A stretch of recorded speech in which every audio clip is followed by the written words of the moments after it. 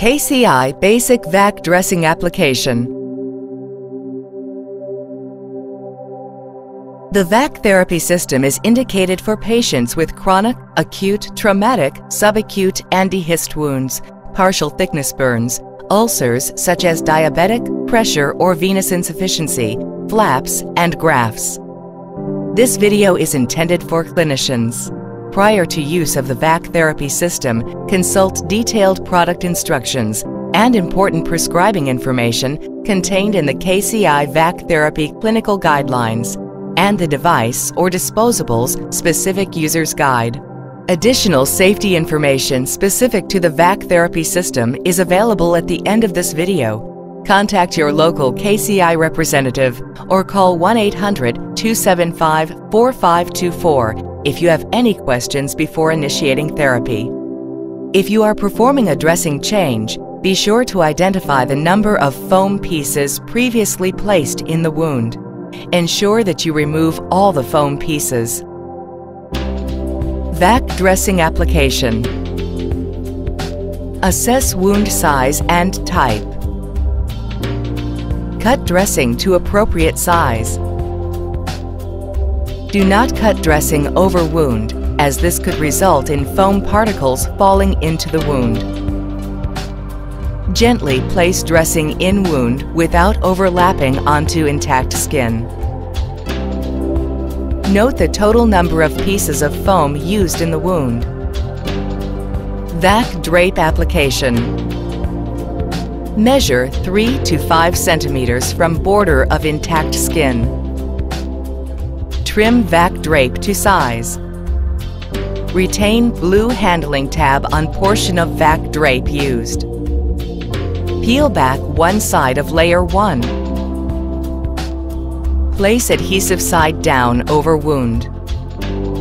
Remove the remaining side of layer 1. Remove green striped stabilization layer 2.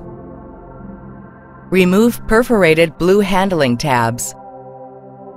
SensaTrack pad application. Identify SensaTrack pad application site.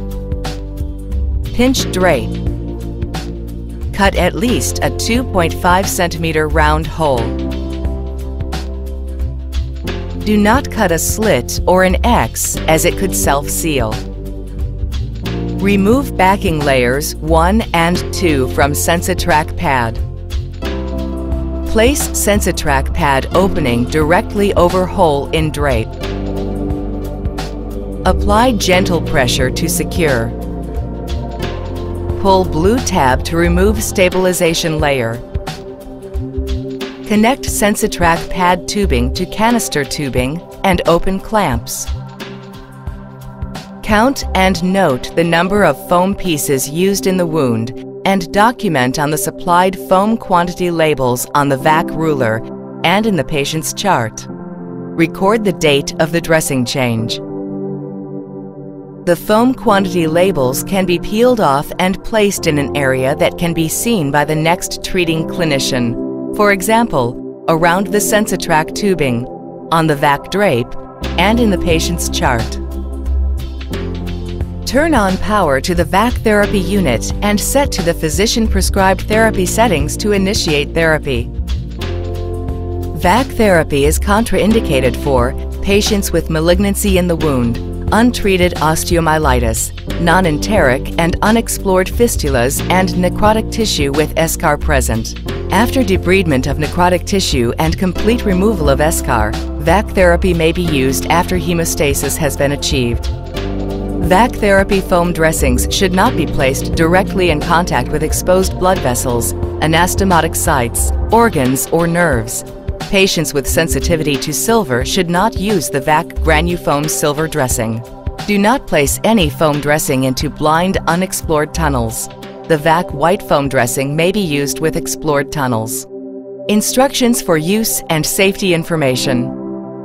As with any device, it is important to read and understand the detailed instructions for use and safety information, including information on bleeding, exposed vessels and organs, and infection, applicable to your Vac therapy unit and dressing application that can be found within the therapy unit, disposables carton, or in the Vac Therapy Clinical Guidelines, www.kci1.com.